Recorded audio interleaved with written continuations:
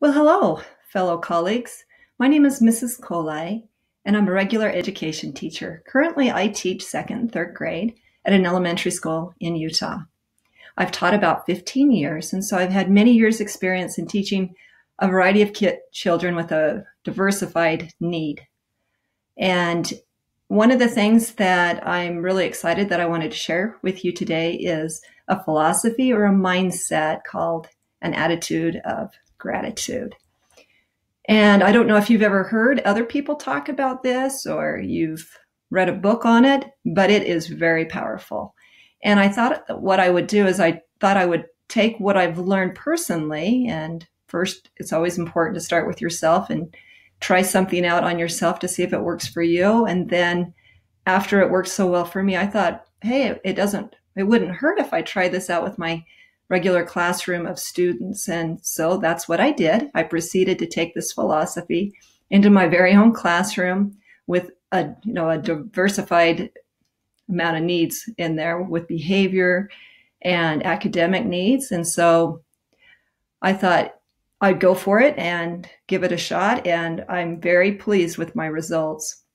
So what I thought I would do today is I would share with you some of the different lessons that I shared with my class and how to present it. So again, it's called the attitude of gratitude.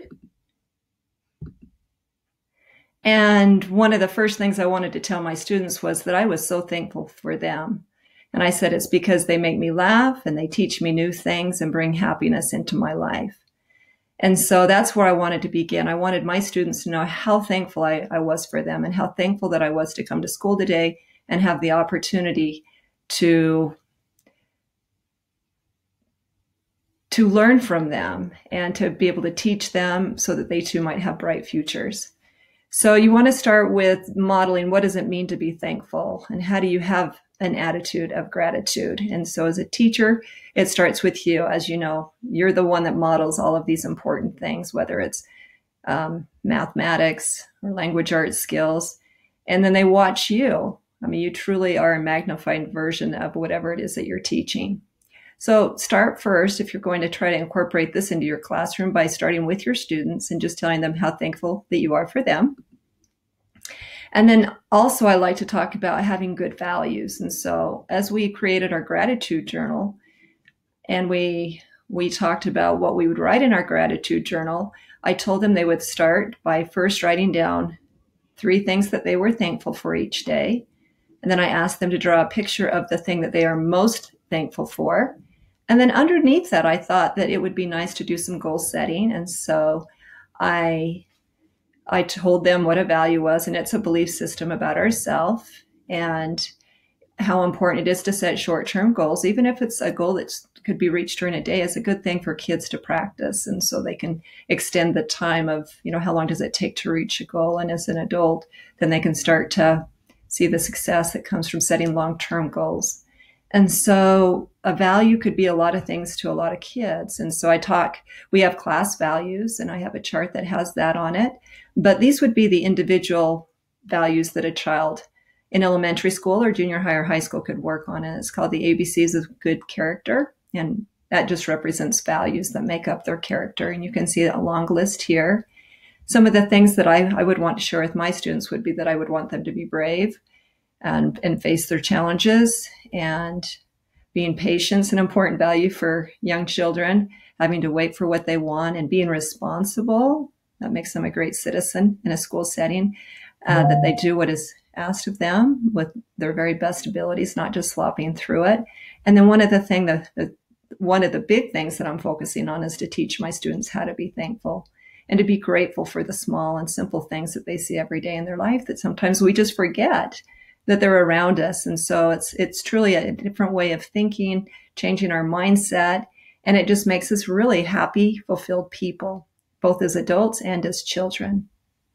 So you would want to go over what a value is. And then a nice thing to talk about would be, as we incorporate this gratitude of, an attitude of gratitude and just having gratitude in our hearts for those things around us and setting a goal for ourselves.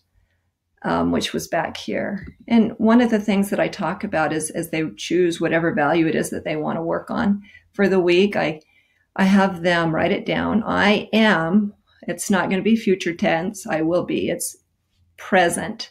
I am. So you're manifesting what it is that you want to be. So for instance, if I was a student, I would say I am patient because I can wait while my mom has to help my other brother and sisters, or whatever it is, that the child needs to work on at home or at school. So those answers could be based solely at school if you were doing this as a classroom lesson at school, or if I share this with my students, they can go home and set values and goals for themselves at home too. So the next thing that I would want to do with my students, or what I've done with my students, is talk to them about what are bucket fillers. Each of us do have these invisible buckets that we carry around with us. And the idea is keep our buckets full and to go around and share with other people too, happiness. And then it fills other people's buckets. And so it's, a mindset of generosity, kindness, and sharing. And there's when you do that kind of stuff, your bucket doesn't go dry. It just is overflowing. And so how do we become bucket fillers? I'll let my students know these simple ways. I give smiles. I am helpful. I am loving. I say nice things about others. I tell people thank you. I write thank you cards to let people know how thankful I am for them in my life. Those are just simple ways to become bucket fillers. The next thing I would want to reinforce with them is, as they're writing in their gratitude journal, I would want them to be very specific and say, I am a bucket filler, or be a bucket filler, be kind, whatever they want to do to remind themselves that that's what their goal is for the day, to be kind. I am kind. And so what it would look like in their gratitude journal would be these two things. I would say, or I would have them say, I am thankful for